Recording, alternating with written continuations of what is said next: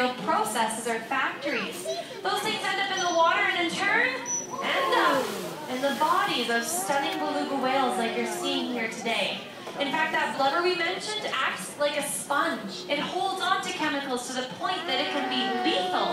And when they wash ashore as dead creatures, they have to be treated like toxic waste.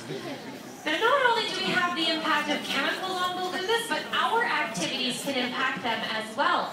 Because belugas tend to use areas like shallow rivers and estuaries. And in these places, belugas can move in. This is areas where fresh and salt water actually mix. And these animals seem very comfortable going and actually beaching themselves to these shallow places.